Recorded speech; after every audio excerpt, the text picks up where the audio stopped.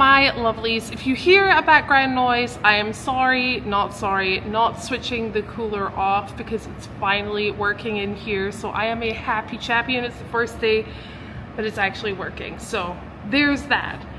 Now, let's get on with what's going on today. I have been invited to the Hand-Built Invitational show in LA over the 4th of July weekend. I'm going to be taking Nessie because that's who was invited. Yes, I'm talking about Nessie like she is a person, but she is to me. And there's something that I have to get done. You guys are familiar with Nessie, and in the back here we have a whole array of stuff. This is the Pro Eagle tray. It normally holds my Pro Eagle jack, which is over there by the floor. I'm going to be taking this off and making a tray to hold the Renegade Vault. Yes, this is my portable welder, and because I built Nessie using my ESAB welder, I want to show off pretty much one of the products, and I think it's going to be really cool just sitting in the back of here. That bright yellow and the vault is in the blue of Nessie, so I think it's going to look great. There's a little bit of a problem. This tray is obviously made for the jack, not the welder. So I'm going to remove this, and I'm going to be using angle iron right here to make a little tray for the welder to sit in. Okay, it's not going to travel with it on there. It's not going to be there during races. This is just for the Hand-Built show. So I'm very excited, and I'm also very excited about being part of this show. It's primarily a motorcycle show, but because they're doing it in LA for the first time, they're opening it up to vehicles. And the fact that we were invited to come along is pretty special, to be honest with you. I feel like a lot of this year so far I've spent in the shop and been working and building skills and learning new skills the hard way, because it's the only way I learn, and it's starting to kind of pay off a little bit. So am I a little nervous the fact that we're going to a show with beautifully hand-built, like 300+ hours into these one-of-a-kind motorcycles? Of course I am. She is rough around the edges, but she's my rough around the edges, and I'm very proud of her. So yeah, let's get this thing off and start making a tray.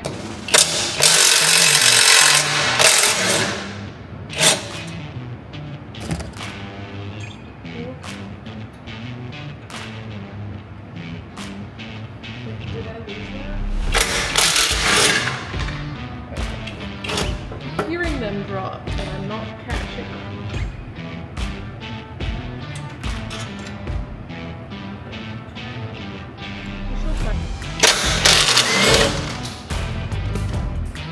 Ooh.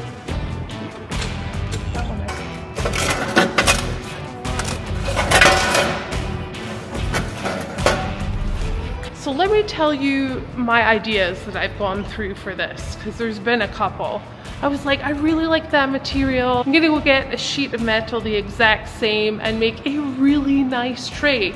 Well, I went to get a sheet of metal and I just can't fathom spending that money at the moment when I need like less than 1/4 of that sheet. So angle iron I decided to go with because I had a bunch sat at the shop here. This is kind of what I did. I know it's, for the guys out there who do this professionally, this is going to be cringeworthy, but I put the bottom of the Renegade Vault on here and just drew around it so that I knew exactly the measurements that I needed. This is the way I did it. Is it the most professional way? Of course not. Is it my way? Yes. Okay, all in all, compared to the Pro Eagle tray, we're about 4 inches wider, and I mean, much shorter. I know it's gonna work in that space, but also I did measure this up the other day.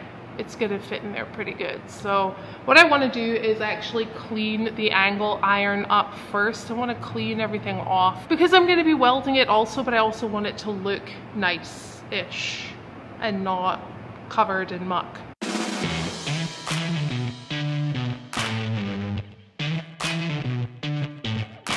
Okay, before I start doing anything, I need to grab some brake clean so I can just clean that material so it's ready and prepped. Yeah. Okay, material is all clean. I had measured for the length for 19 3/8. Let's see when I take the bottom of the Renegade vault if that is gonna sit nicely in here.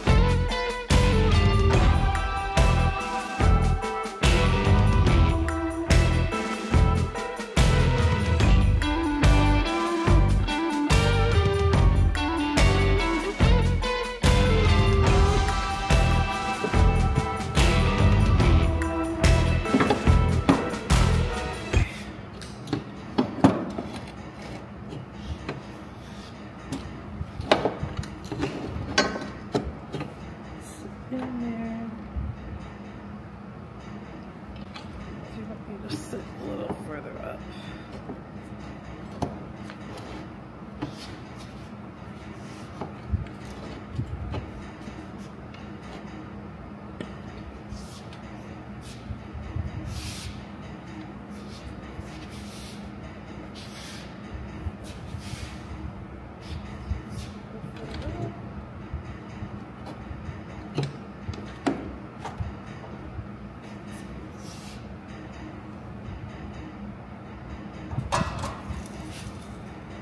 I like it. Let's get the sides done.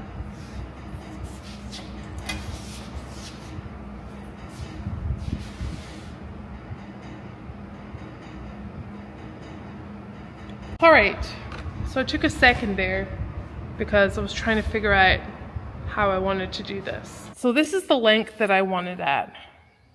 It's not level right now. It's gonna be about 1.25 inches sticking out, okay?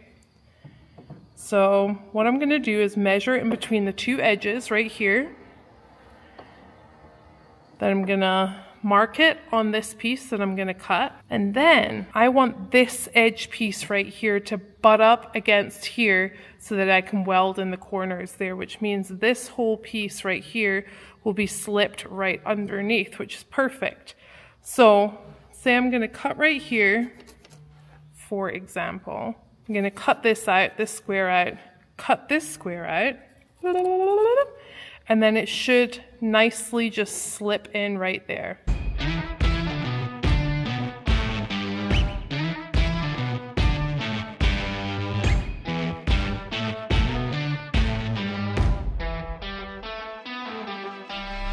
That's what I was trying to talk about. Took the pieces out from the side on the outsides so that it just slips in, loop, like so. And we will get those corners nicely welded together. I love it when a plan comes together. All right, let me go cut the other side so that we can get welding this together.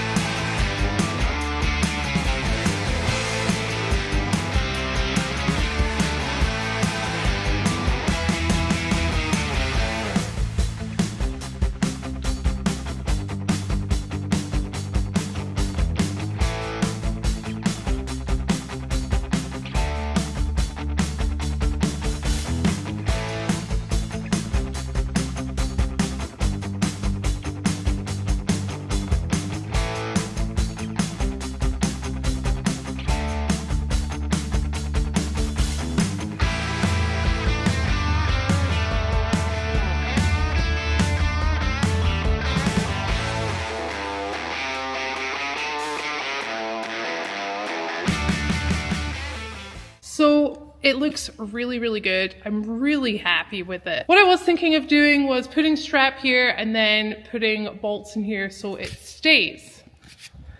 I'm now rethinking everything because this isn't a permanent thing, like I said before. So what I think I'm gonna do is I think I'm gonna weld this up nicely and I'm gonna take it in the truck with me and just place it there. I don't want to spend too much time on something that's just never gonna realistically be in there, especially during a race. At the pits, yes, we used the Renegade Vault a lot in the pit tent this year at King of the Hammers. We also had people use it like amber. So it was really cool that people just knew that we had that there and you didn't need to plug it into a generator, and we could just take it around a couple of pit tents, actually, is what we did as well, and help some people out. So yeah, long story short, it's not going to be there permanently. So I'm really happy with this little tray thing. So make it look pretty, put it in the truck, and then it's time to clean this up a little bit.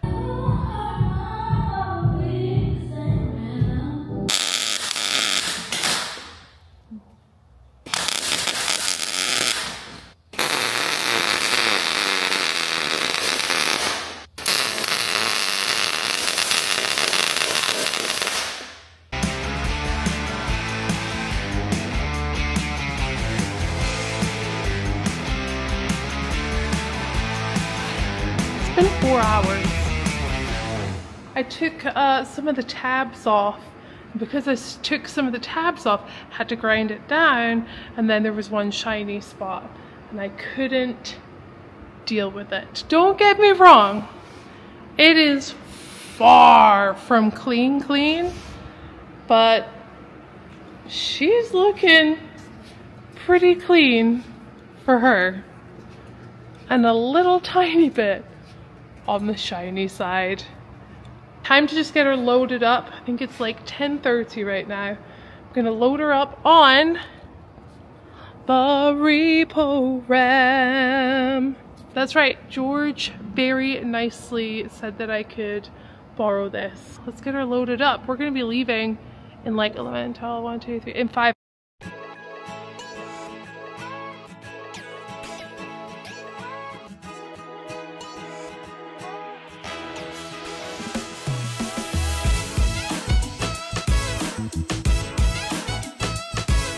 As you can probably tell, we are here at the handbuilt show. We are in downtown LA right now, and it is kind of bustling. I loaded everything in, and it's time to go check out the show. I'm really, really excited. I don't know where Nessie ended up. I really feel out of place. It's hilarious. I am not trendy enough to be here. That's how I'm feeling right now, but let's head on in and check all these bikes out.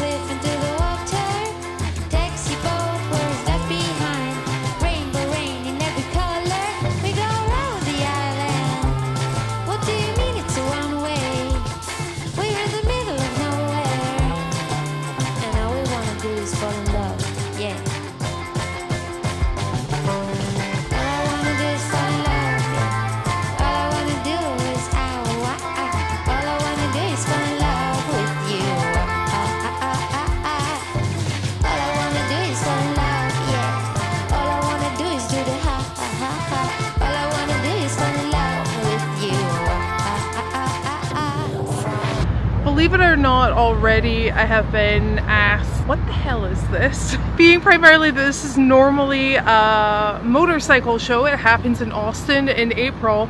This is the first time they've done it here in LA, and they invited vehicles as well. So the motorcycle people are like, what is this thing? I've been telling them all about it, and A lot of them have noticed that there is a welder on the back. And I was telling them about King of the Hammers and how this saved not only our booties out on the lake bed, but a couple of other racers as well. You don't need an outlet to plug this into. You don't need to put it into a generator at all. It's actually powered by default batteries, so you can just simply slide those two pieces on together and have at it. Switch it on, have at it, get whatever you need welded together and put together, and heck yeah. I am going to be working on a couple of projects coming up in the near future using the Vault, as well as the Rebel 205 AC/DC machine that I have in the shop that you guys have seen me use a lot. So yeah, this has been pretty wicked cool.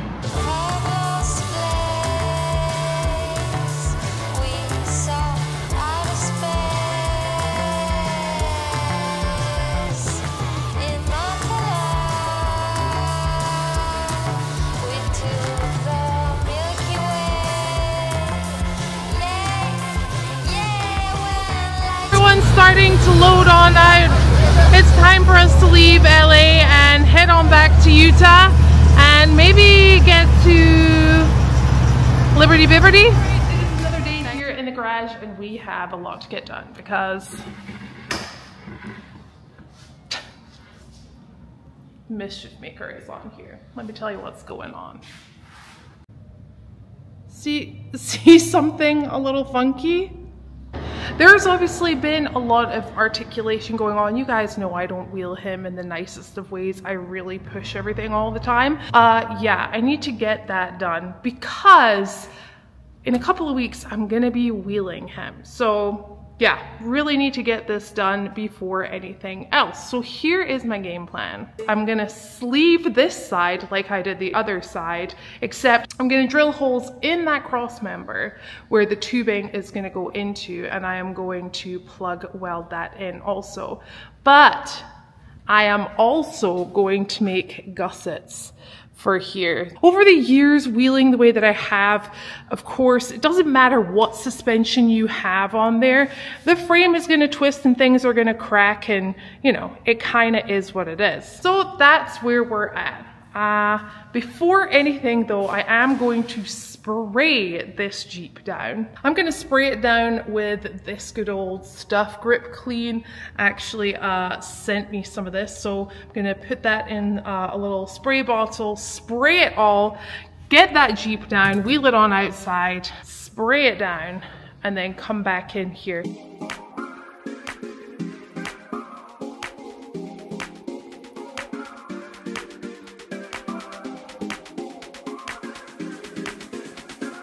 Okay, well the sleeves are up and the farmer tan is out, and you know what that means. Things have escalated.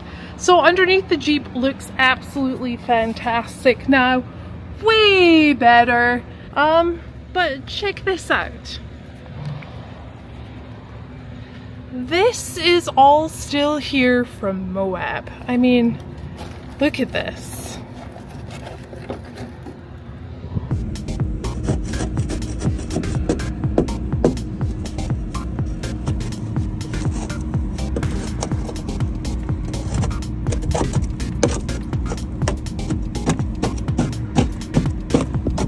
All right, we're looking way better. I've literally been chiseling everything away. But what I decided to do is put most of the dirt from the back in a bucket. After I have sprayed this all down, I'm actually gonna head on over to Off-Road and Chill and use their scales. And I'm gonna weigh this bucket of dirt. Let me know how much you think this bucket of dirt, Moab dirt, weighs. Leave your comment below.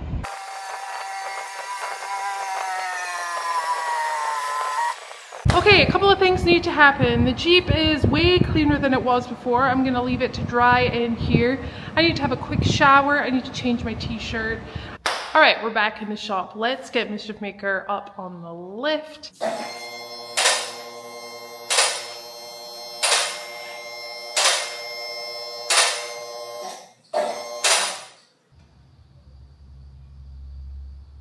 Let's head on over to our metal corner to see what we have to sleeve Mischief Maker up. I think this will do. Yes, this will work perfectly.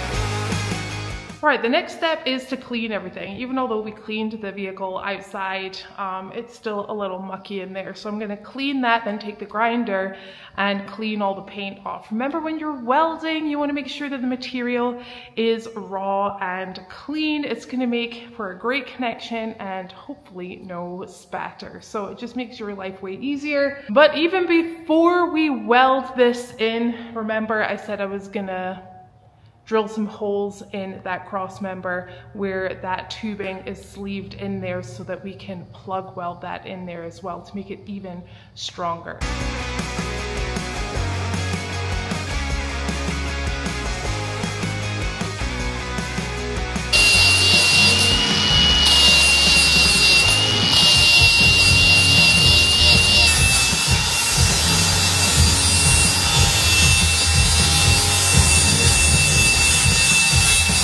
I literally have no idea why I did the two sides.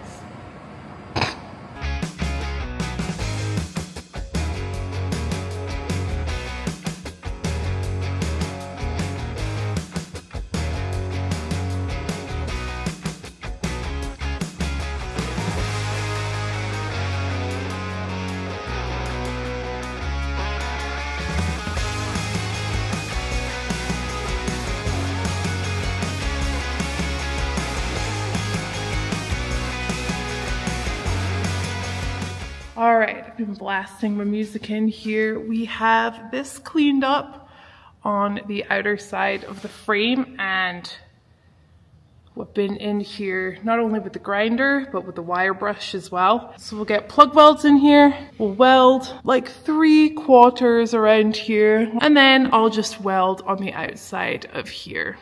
My shop is in an absolute shambles. I'm gonna have to clean up again. But let's see, I want the hole big enough to actually make, you know, an impact to get a weld on in there. My 3/8 bit big enough.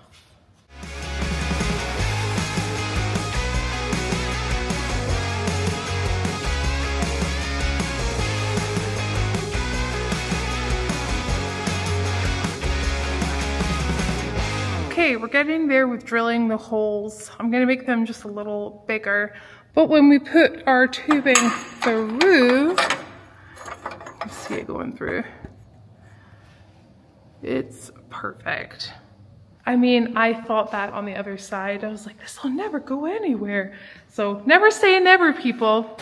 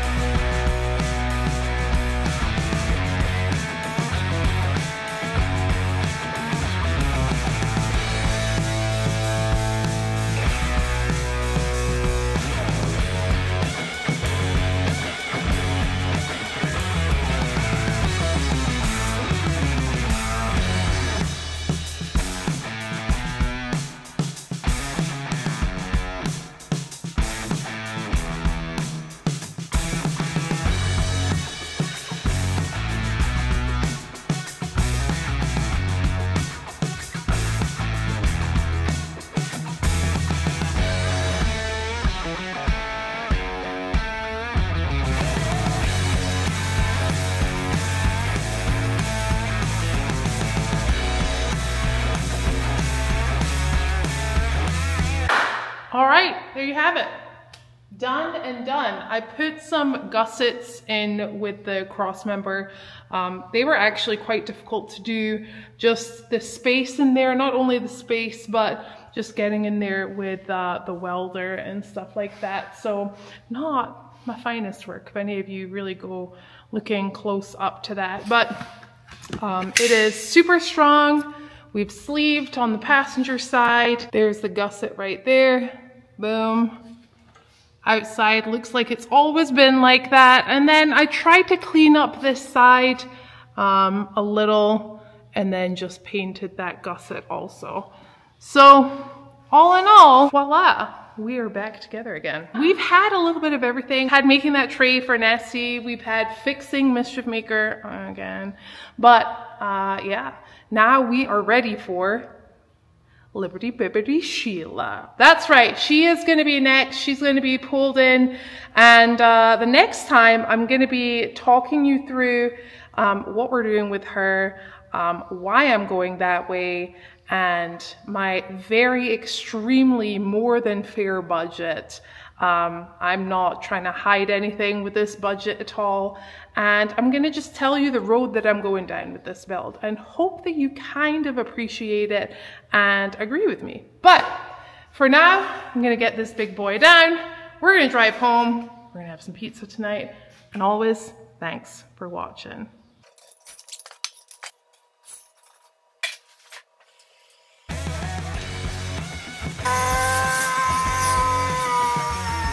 I was gonna do a whole cool close the garage door thing, but I'm hungry.